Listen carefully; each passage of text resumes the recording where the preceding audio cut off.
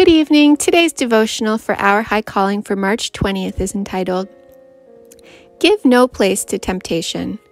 In the fear of the Lord is strong confidence, and his children shall have a place of refuge.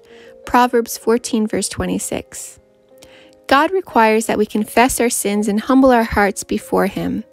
But at the same time, we should have confidence in him as a tender father who will not forsake those who put their trust in him. We do not realize how many of us walk by sight and not by faith. We believe the things that are seen, but do not appreciate the precious promises given us in his word. And yet we cannot dishonor God more decidedly than by showing that we distrust what he says.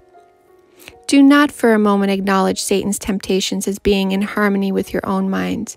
Turn from them as you would from the adversary himself. Satan's work is to discourage the soul. Christ's work is to inspire the heart with faith and hope.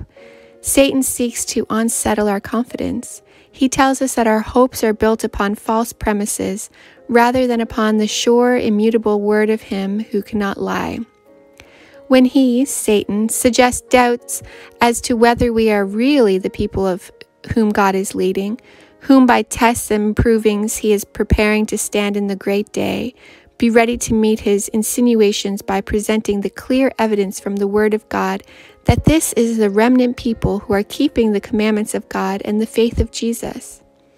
Let us trust fully, humbly, unselfishly in God. We are his little children, and thus he deals with us.